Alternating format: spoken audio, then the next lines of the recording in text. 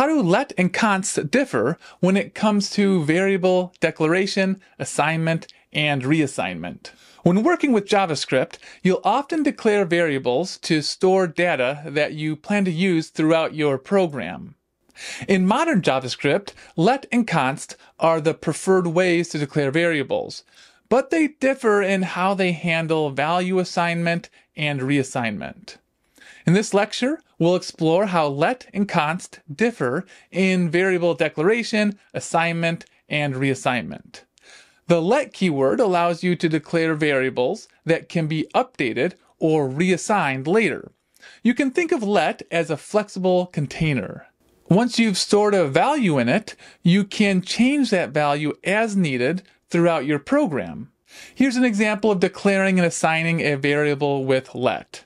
In this case, the variable score is declared and assigned the value 10. If you want to update the value later, you can easily do that. Now score holds the value 20. This makes let particularly useful when you know the value of a variable will change as your program runs. On the other hand, const is used to declare variables that are constant.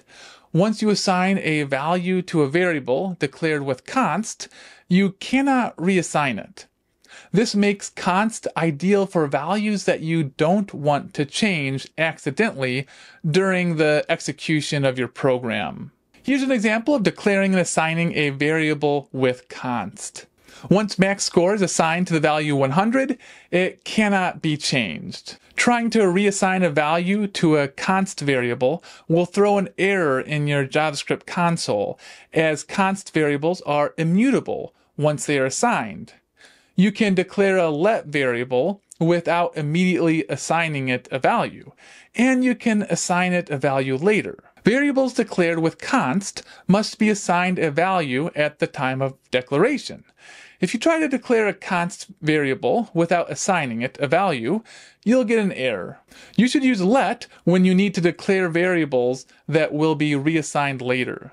For example, tracking a changing score or updating a value over time in your program. Use const when you want to declare variables that should remain constant, like configuration values or settings that shouldn't be changed accidentally. You can also use the var keyword, but it's not as recommended anymore.